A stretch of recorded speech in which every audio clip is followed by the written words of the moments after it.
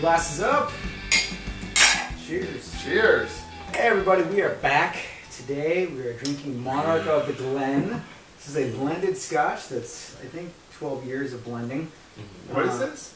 Monarch of the Glen. Monarch of the Glen. The guy at my local Total Wine, I said like, hey man, I like $20. I filmed this kind of crappy podcast with two other guys. What can I get that will fool them into thinking this might be good quality alcohol? And he says Monarch of the Glen is some of the finest blended scotch you can buy. What do you guys think? I like it. I think it's tasty. It's smooth. I'm a Scotch fan.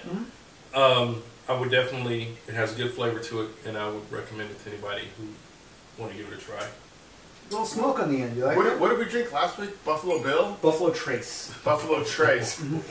Bill. I like, that was a bourbon, right? Yes, it's bourbon. I like that better. Yeah. Not that I won't drink every last drop of this. Yeah. But I like that one a little better. I Guess, guess, here, huh? I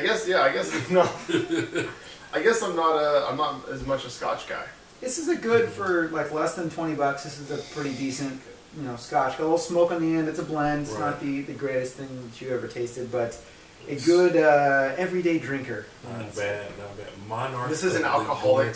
I just wonder, like, Drink, is that what you're saying? in the royal line, where does Monarch of the Glen come? I mean, you have like Viscount, Duke, and all that, but you're like Monarch of the Glen. You rule this like little area of grass. It's one step above Jester. Right. On that note, today we are reviewing a book by the 90s television star, Paul Reiser, called How to Get to Carnegie Hall. First off, before we get into it, did you guys know this joke that the book is based on? How to Get to Carnegie Hall. Have you heard that joke before? Yeah.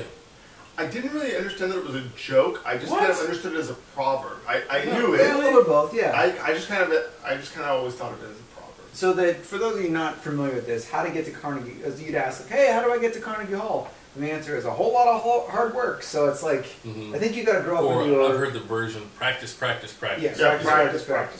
Because the joke would be like you're trying to get there with directions wise, and they're saying, how would you get there to be a performer on stage? It's a lot of practice. Yeah.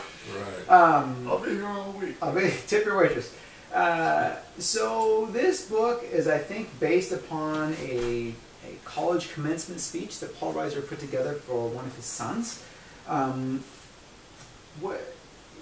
It's kind of based upon this old proverb joke. What did you guys think of this book? It's kind of a collection of short stories. We've been doing a lot of that lately. But what do you guys think? I thought it was a collection of the same story over and over. That's what I thought. Yeah. It was just, it was just like one would have like, he'd talk about how he met this great and wonderful and giving and generous comedian, Rob Reiner, who helped him to understand about the delivery of, comic timing and, the rest of that. And then the next one was about Carol Burnett, who was this giving and generous and kind classic comedian who would teach him about how to deliver a joke. And then the next one was about Bill Cosby. It was this kind, generous rapist, who also did comedy. Yes, that hasn't been proven yet. Alleged. I didn't really notice it until you brought it up, but it was kind of the same story spread out amongst different celebrities. Right. I mean, I hate this, but one of the things that's shown through for me, though, kind of on that note, is he seems like a real good guy. He seems like a gentleman. I thought he just seems like a down-to-earth, really good guy who values, politeness, good manners, treating people decently. You didn't see Aliens, did you?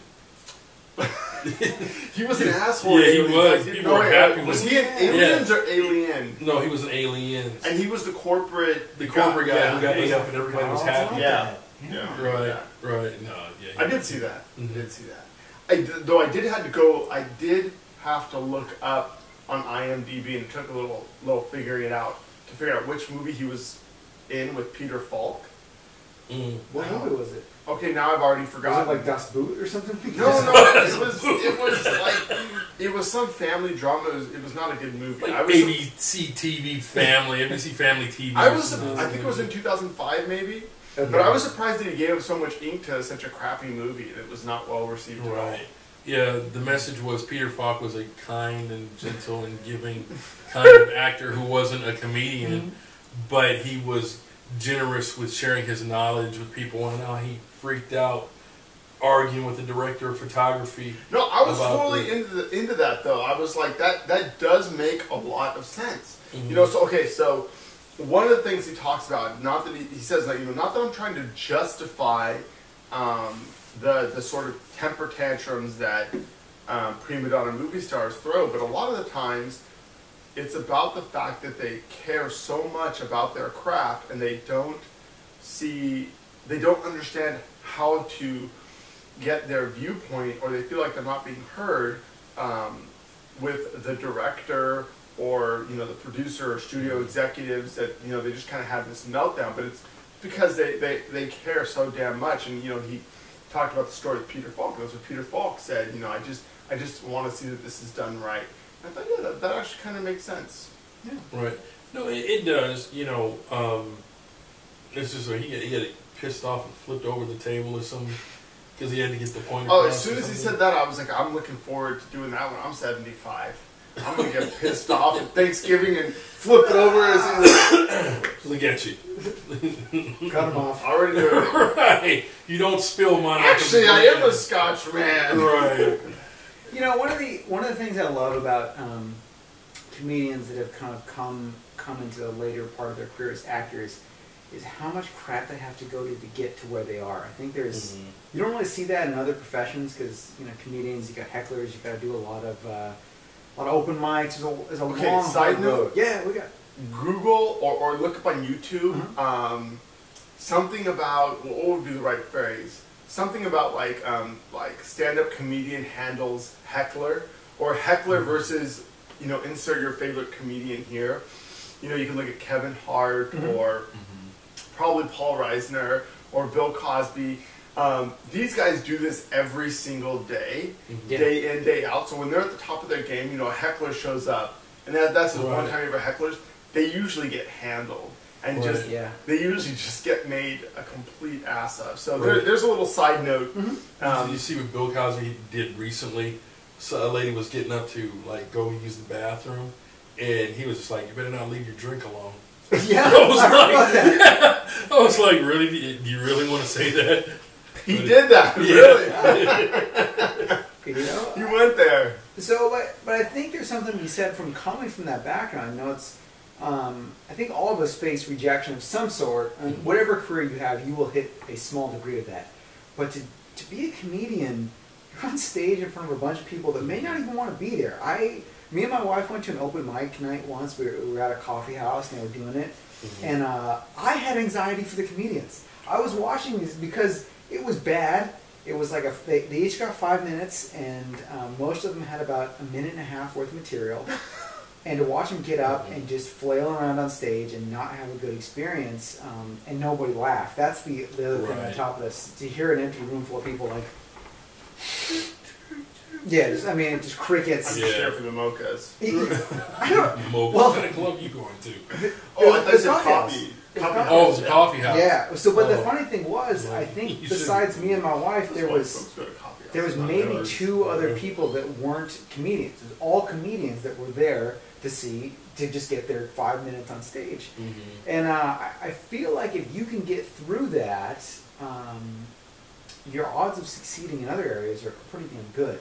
If you can get through a bunch of people saying, your work's no good, you're not funny, and just keep going, that spills over into a lasting career. Right. And it's funny, the Carnegie Hall joke this is based off of, I've never heard that because I don't know that's on the forefront of people's minds anymore.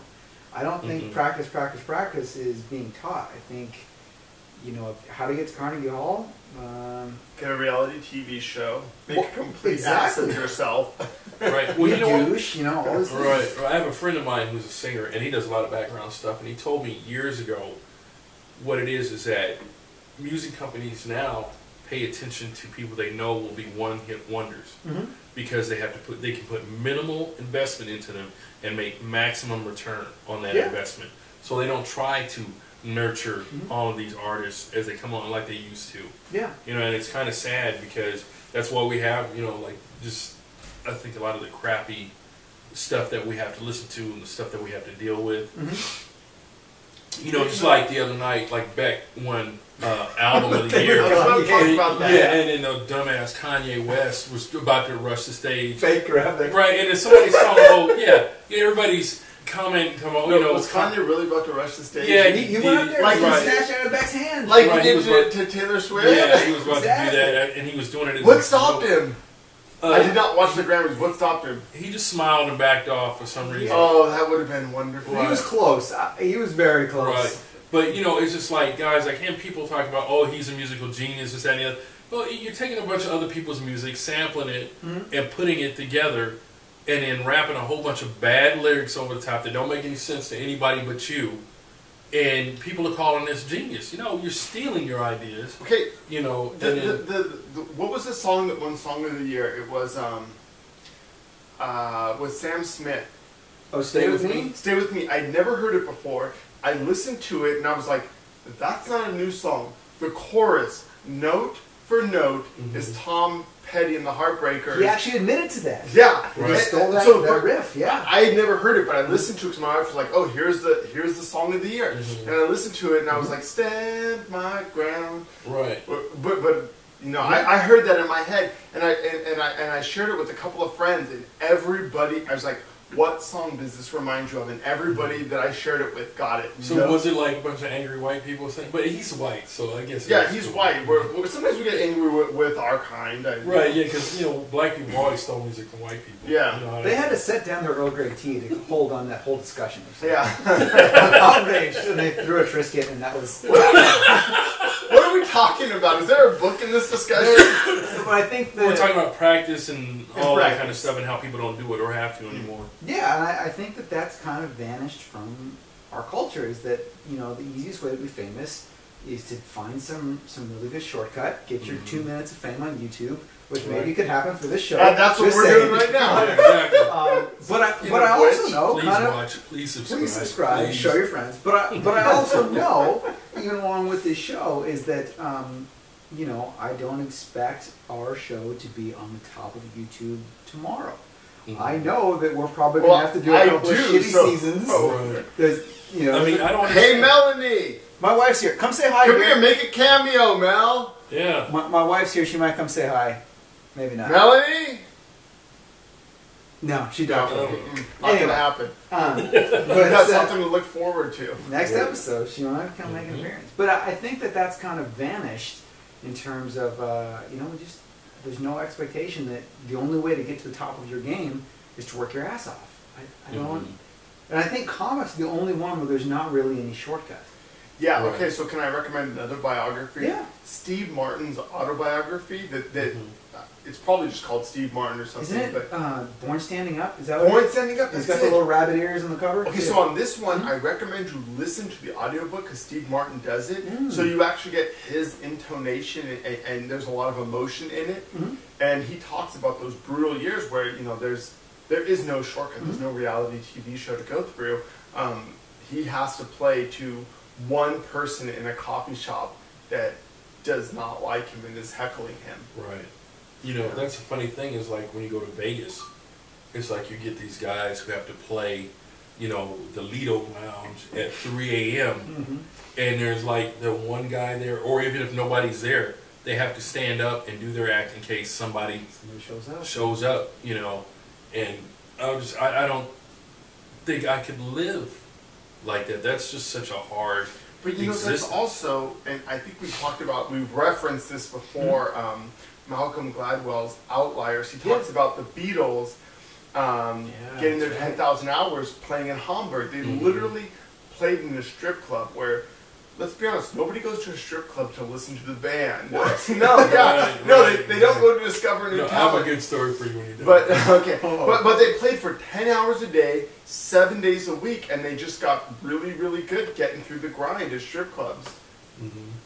What's your good story? Yeah, I can't wait to hear Wow, this. what's this? Can't wait. You know, back in my younger days, in my reckless youth, You used to listen to the Beatles. no, shut your mouth. I do listen to the Beatles, but what happened, I used to work at this factory, and the factory was across the street from a strip joint. During the daylight hours, all the non-good-looking women would do their routines. I mean, they had like one good-looking girl. Oh, The B team. And yeah, it was that's like, where ladies dude, cut their teeth. With this them. was somebody should have cut them. But Wait, was it just ugly women or the women who didn't understand the no, art they of were seductive dancing? no, they were horrible. Okay. You know, it was just like you see those clubs where we have hundreds of beautiful women and 3 ugly ones. The day shift was the 3 ugly ones. And they had like one good-looking chick named Piper, but I don't know where I remember her That was name. a real name, right? I don't know. Piper, we're dedicating this show to you. Exactly. Wherever we remember you you, are. Piper. You're probably about 60 years old now. But anyway, my point was this, is that they had this delicious buffet that everybody would go and eat at, and we actually went there for the food because the women there were so hideous. You know, so one of my former business partners, he tried to convince me that we should institute a Friday buffet at a strip club, and he's like, "What? The food? It's for the food. It's good. It's delicious." Right, exactly. And I was like, "No, we're not going to do that." Right. But I can attest to you that actually works. People would come in, and unless Piper was on stage, nobody paid attention. There was one woman who was there. She would dance in like some ugly, like 90. And she was. Can you demonstrate for no. us? What did she do No, exactly? and she would play classical music during her sets, so people were definitely ignoring her. Wow. You're But, joking. no, You're I'm serious. joking. I'm dead serious.